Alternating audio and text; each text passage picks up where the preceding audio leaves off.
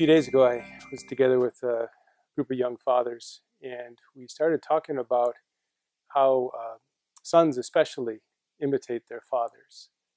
And one of the comments that one of the men made was connected to the gospel.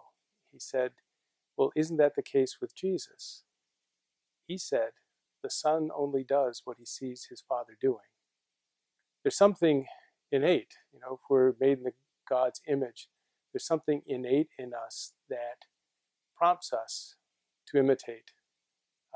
As children, we grow by imitating our parents, and sons especially through imitating their fathers. Like I know for myself, I walk just like my dad, and it's not just because we're both bow-legged. I just do. I never thought of it. People would say, "You walk just like your father." But there's other things that I know I imitate from my dad that I was conscious of. Growing up, my mom would always sleep in, and it would just be my dad, my brother Pat, and I having breakfast. Dad would always sit in one chair in the living room with his coffee, and he'd be reading. For the first couple of years, I didn't know what he was reading. But at a certain point, I figured out he's reading the Bible. My dad started every day with his cup of coffee and reading the Bible. I do that now. The first thing I do when I get up is I put on the coffee.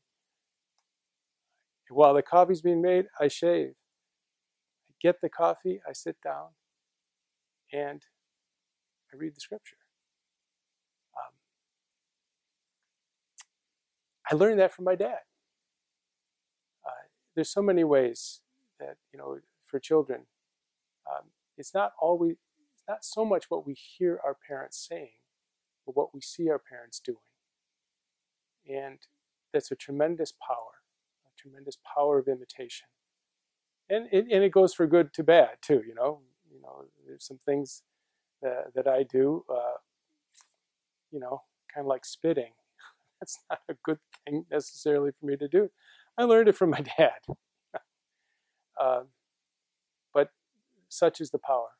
And especially when we'll be gathering in a few weeks with our brothers, most of whom will be fathers. And it's important that we understand that power of imitation, and that we have, by just simply the way we live, not the way we lecture all the time, but that the way we live, that's the takeaway for us as children. That's the way the faith is most effectively passed on.